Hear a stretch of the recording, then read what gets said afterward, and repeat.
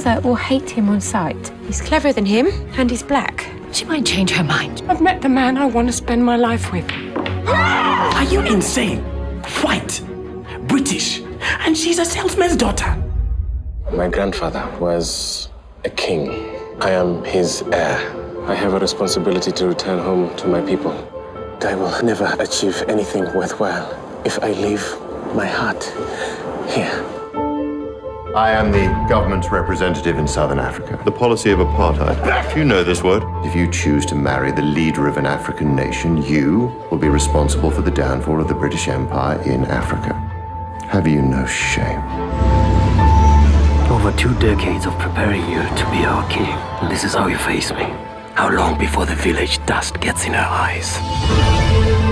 I am told that you no longer wish for me to honor my duty as your king because of the color of the wife I have chosen. Who do you think will accept you? You belong to the whites, but they won't want you either. I am ready to serve you because I love my people. I love this land. But I love my wife. Now you will see how an empire defends itself, Mr. Khama. We've misjudged this, haven't we?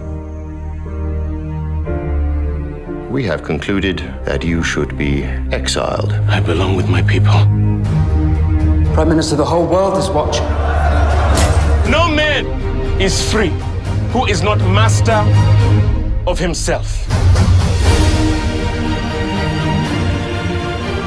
She's stronger than either of us suspected.